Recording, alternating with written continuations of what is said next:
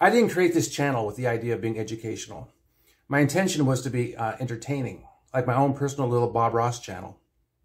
I was probably, I don't know, 15, 14 when I first watched it.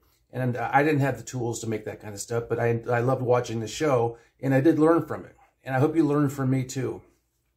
I eventually went to the university and took courses in drawing and painting and whatnot. And I consider anything you see on here to be university level instruction.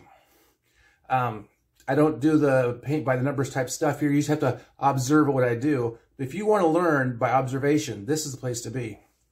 And I would definitely suggest binge watching a lot of my different videos, because I do drawing, I do acrylic painting, I do watercolors, ink, all kinds of stuff.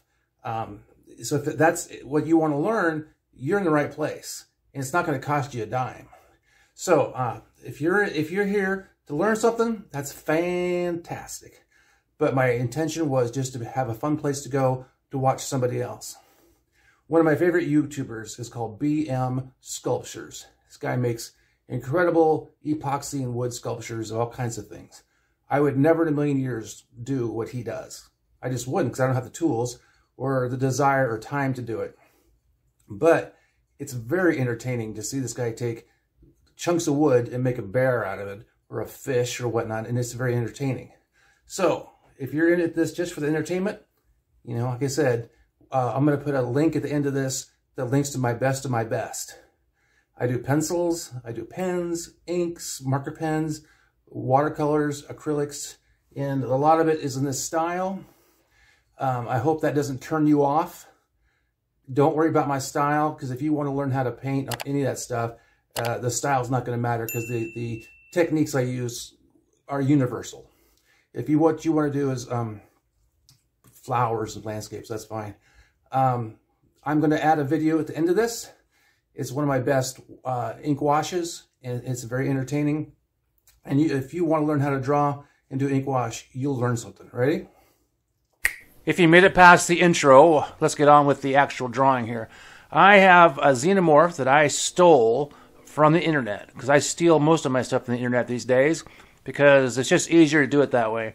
To me, the art is in the changing the process and making it my own. The creativity, the imagination that goes into making the artwork.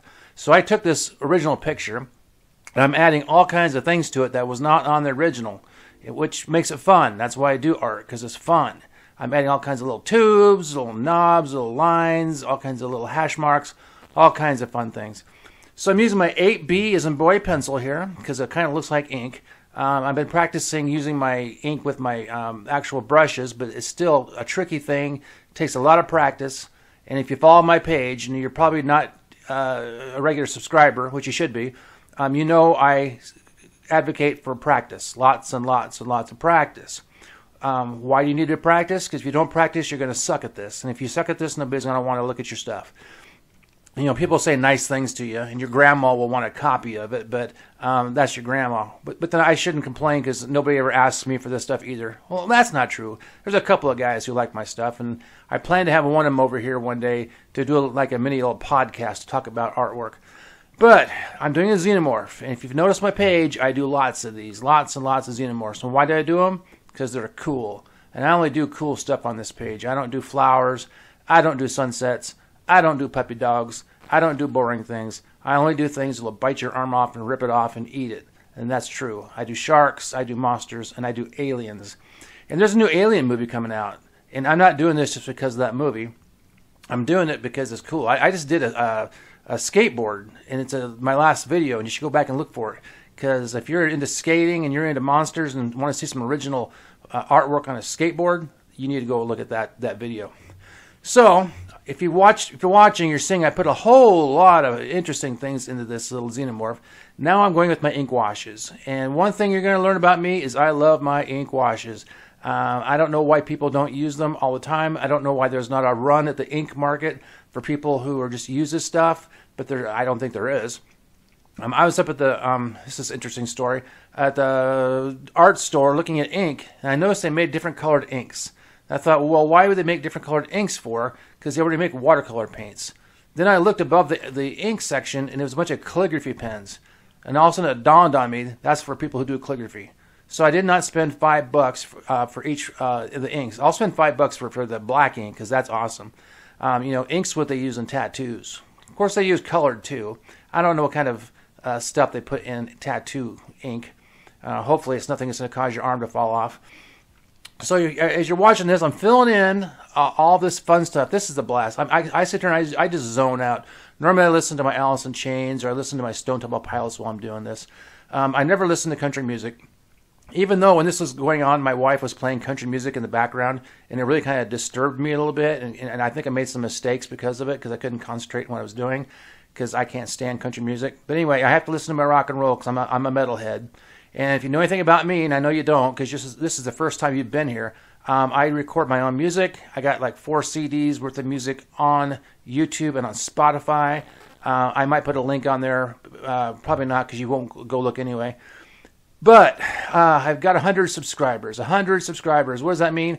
That means I'm working my tail off, and at least 100 people thought I was worth giving a little bit of a thumbs up to. Not ringing the bell. I know I have at least one subscriber who rang the bell, because he always makes comments. His name's Justin, I think.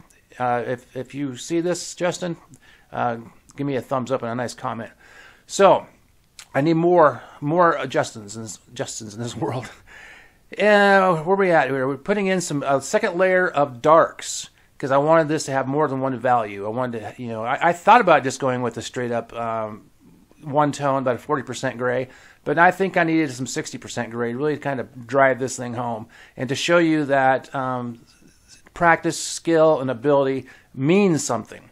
I just did a big old diatribe about AI art and how much I hate it, and I think it's worthless and sucks.